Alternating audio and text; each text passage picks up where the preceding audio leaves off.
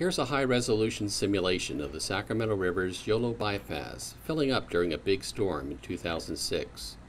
Notice the floodwaters spreading through individual irrigation ditches and drains, the bluish hues darkening as water levels rise.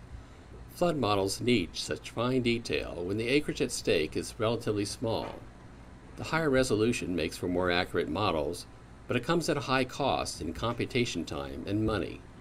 Early next year, the U.S. Army Corps of Engineers plans to release public software that greatly reduces the cost of running flood models at high resolution.